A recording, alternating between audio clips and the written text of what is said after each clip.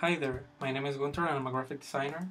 Today I wanted to show you this new website that I recently discovered. The website is Visualead.com.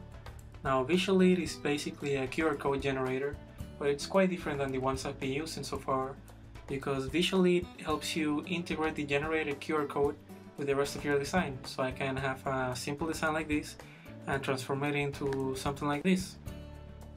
Now this is a new way to look and interact with QR codes, and I think it's a great new tool for graphic designers out there working with QR codes, and I think there's also definitely some ground to be explored. So with that being said, let me show you how to create one. So let's go to the website, visualead.com, as you can see it highlighted here. After going to the website, you're going to see some examples as in how the QR code interacts with the rest of the design. You can see some more examples down here, you can browse through them if you want. But for the time being, let's just click on create yours now. It's for free. Now we're gonna browse for an image. This is the one I'm gonna use for this tutorial.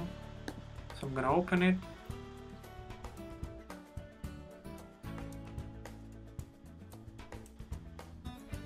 Now after the image has been uploaded, we have to specify what function our QR code is gonna have, meaning where is it gonna take us. Now you can see that on the left side we have a bunch of options depending on if we want our QR code to link to a YouTube video, a Twitter or Facebook account, or even an email address and so on.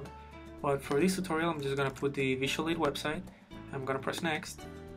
This is then going to take us to the image editor, and from here we can specify where we want our QR code to be placed. So it's just drag and drop, and we can scale it also to whatever size we want it to be.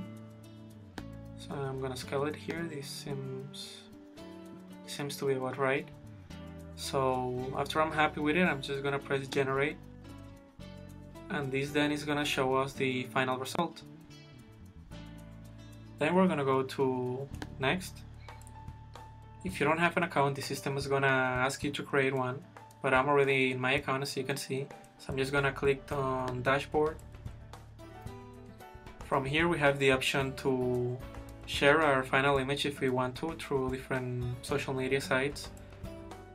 But I'm just gonna close this for a second.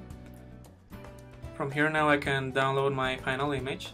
I can resize it if I want as well, and I have some options to choose if I want a different image format, but I'm just gonna leave it as a JPEG for the moment. I'm gonna press download. My image is being downloaded now, as you can see. And well, there you can see now my final result. Now it's ready to be used. Now if you want to learn more about Visualead, I encourage you to go to their website, click on about, and here you can have a better description of what Visualead released. I encourage you to use it, and I hope you like my tutorial. Until next time.